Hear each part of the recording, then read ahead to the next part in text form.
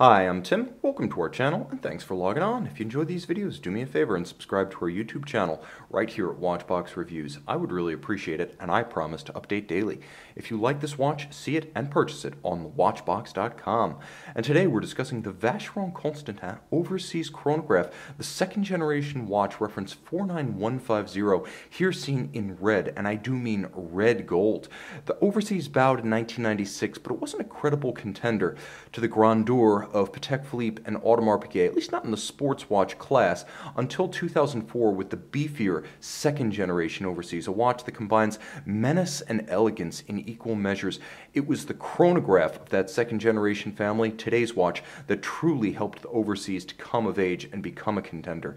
The watch is imposing, 42 millimeters in diameter. It's halfway between a Royal Oak and an Offshore in size, although it's slim in profile. Would you believe only 12.5 millimeters despite automatic winding chronograph and soft iron inner anti-magnetic cage.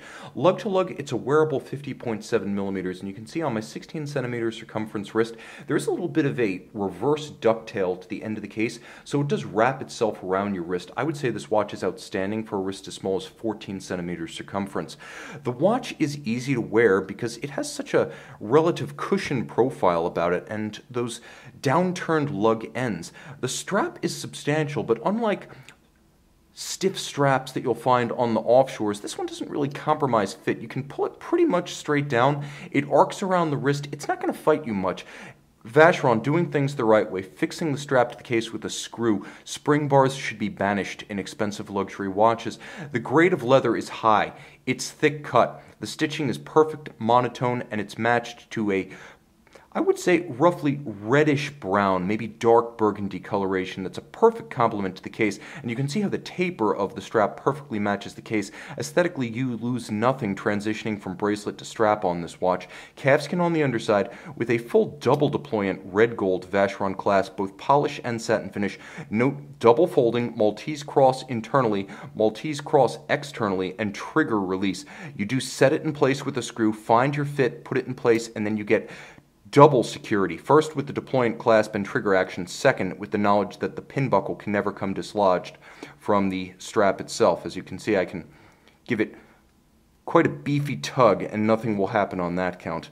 Now, moving back to the case, this is where the watch really builds its presence. It's rather sheer in profile, which makes it quite different from either the Royal Oak or the Nautilus, or the Aquanaut for that matter. All of those watches have slim case bands. This one is sheer and tall and polished, and it gives the watch an impressive stance without actually being that thick a watch. Satin finished on the lug hoods as well as the hood of the case. There's a contrast with the polished pushers and the crown, and then there's a Maltese cross motif that radiates out around the bezel. In between, you can see that it's vertically satin grained, so attention to detail is excellent, and there are a few well-chosen hand-finished elements of the case's execution. My favorite is this bevel that runs the entirety of the case band.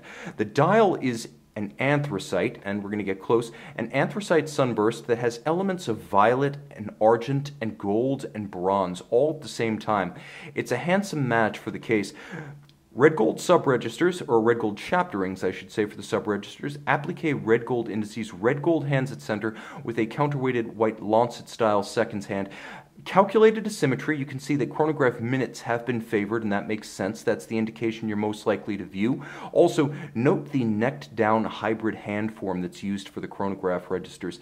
It's a sort of double-stepped baton, and then there's a dished ray-hot outboard that gives the dial great depth. Apertures for the double-digit date. This is the signature of the model and one that is much missed in the third generation Overseas. You can see not only is there a double-digit date, but each individual aperture is stepped down to gracefully transition from the plane of the dial, and I love that applique rose gold Maltese cross. On the back, the Italian naval training vessel Amerigo Vespucci. It's a becoming sight for a watch that is elegant and classical in every respect. Now, there's a lot going on here. You've got a solid case back because there's a soft iron cage inside. You wouldn't be able to see the movement anyway. That helps the watch achieve 25,000 ampere per meter anti-magnetism. It's also a 150 meter water-resistant watch. So compared to the 50 meters of a Royal Oak chronograph or the 120 of a Nautilus chronograph, this one is solidly above par. And I'll even say this. With the true screw downs, I bet it's even more water resistant than they claim. The movement is known as Vacheron 1137, but fact, it's a Frédéric Piguet 1185. It's a high horology, hand-finished, integrated vertical clutch column wheel chronograph, so it's slick to operate with the column wheel. You have a crisp action that you can hear and feel. Screw out that pusher.